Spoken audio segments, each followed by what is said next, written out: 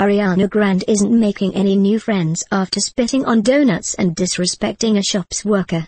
We couldn't help but wonder what the singer's ex-boyfriend, Big Sean, thought about the unpatriotic incident that occurred on the 4th of July. Read on for all of the exclusive details.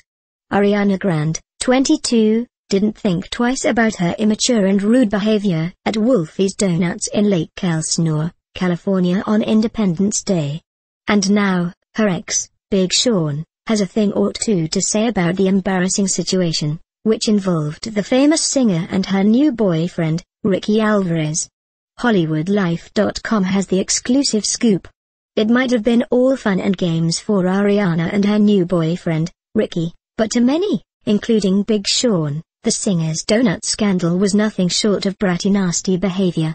Sean saw the video and is both embarrassed and disappointed with Ariana's behavior, especially with how she treated the worker.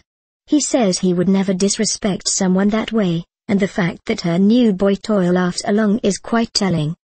He thinks the whole incident was immature and rude, an insider tells HollywoodLife.com exclusively.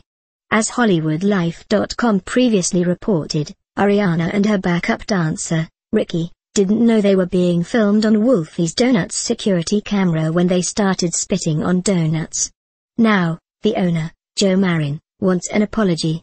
In addition to their distasteful behavior, Ariana can be heard cursing at one of the workers when she has brought some donuts to sample.